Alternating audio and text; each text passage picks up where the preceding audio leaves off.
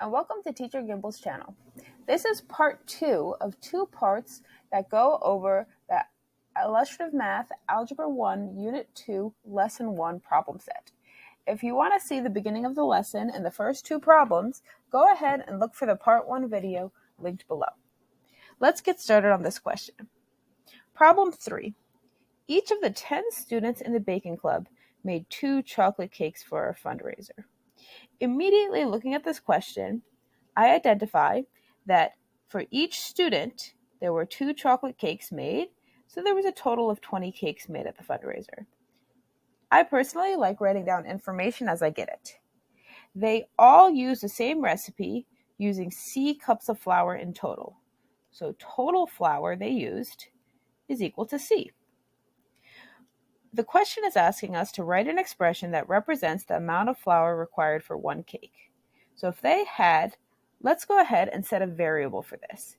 The amount of flour required for 1 cake, we're going to call it F. So they made 20 cakes. Each cake had F flour in it. If F is the amount of flour required for 1 cake, which makes the total amount of flour they used 20 cakes times F. We already know that the total flour is equal to C. Now we want an expression that represents the amount of flour required for 1 cake. So I'm going to get the F by itself. So I'm going to divide by 20. I'm going to divide by 20. And that gives me with F is equal to C over 20. The amount of flour required in 1 cake is the total amount of flour we have divided by the 20 cakes that were made. Let's get going to the next question. Problem number 4. A student club started a fundraising effort to support animal rescue organizations. The club sent an information flyer home to the N students in the school. It says, "We welcome donations of any amount, including any change you could spare. Their goal is to raise T dollars and to donate to a cat shelter and a dog shelter. Match each quantity to an expression, an equation, or an inequality that describes it." This is similar to the last question we did. Let's go ahead and identify our variables. Again, N is equal to the number of students, and T equals money in dollars. We have to remember that. We're identifying our number in dollars and not cents. Let's start matching. A says the dollar amount the club would have if they reached 1/4 of their goal. Well, 1/4 times our total goal, which is T, is equivalent to writing 1/4 of T, which matches with number 5. I apologize. Let's make sure I'm plugged in correctly. That over there matches with 5. I'm going to write 5 next to my A. B says the dollar amount the club would have if every student at the school donated a quarter to the cause. I remember that 1/4 is equal to 1/4 of a dollar. The reason I have to do that is because, remember, our T is measured in dollars. So if every student had donated 1/4, they would all be donating 1/4 of a dollar multiplied by the number of students that there is. That is matches. I notice here that I made a mistake in that 5 doesn't match. It's not 1/4 N.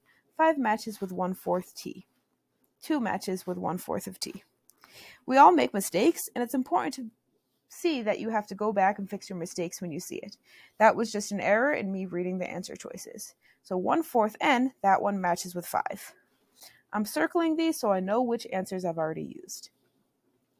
C says the dollar amount the club could donate to the cat shelter if they reached their goal and gave a quarter of the donation to the dog shelter.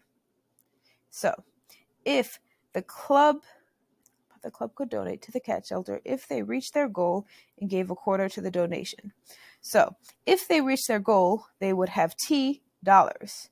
But if they gave away a quarter of the total donation, we'd be having to subtract the total amount, which would be, we're going to subtract 1/4 of the total donation amount. We have to remember here that there's a hidden 1 in front of that T. If I say 1T minus 1/4 T, I'm going to get 3/4 T. So the amount that would have left is 3/4 of the original amount, which is the answer that we see in number 4. D says the dollar amount the club would still need to raise its goal after every student at the school donated a quarter. So, if every student at the school donated 1/4, they would have 1/4 N money. However, this question isn't asking how much they would raise if the students donated a quarter. It's asking for the dollar amount the club would still need, which means we're not going to use 1/4 N. We're going to use T minus 1/4 of N, which will give us the amount left that they need to raise. Amount left.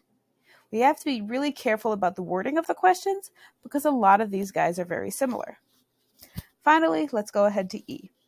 The dollar amount the club would have if 3/4 of the student each gave 50 cents.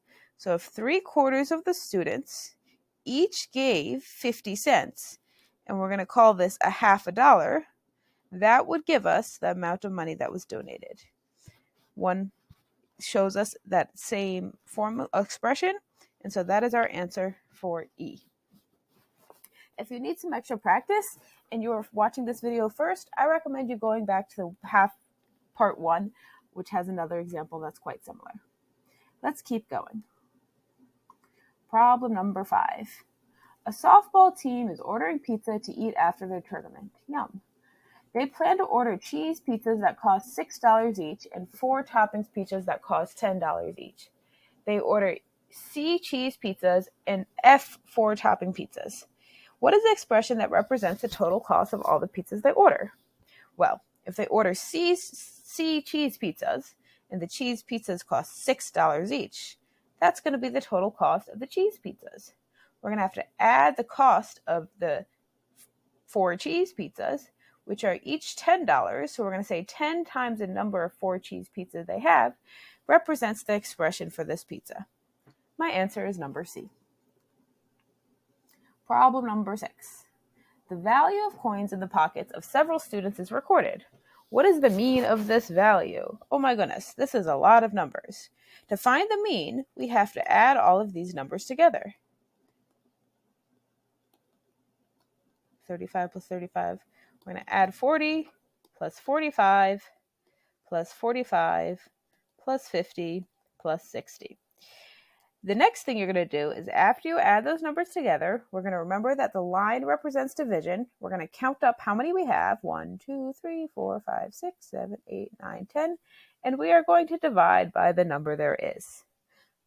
I haven't done the math for this problem, so I'm going to leave this to you to pop into a calculator and identify the correct answer on your own. Problem number 7. And this is going back to a review from Unit 1. The dot plot displays the number of hits a baseball team made in several games. The distribution is skewed to the left.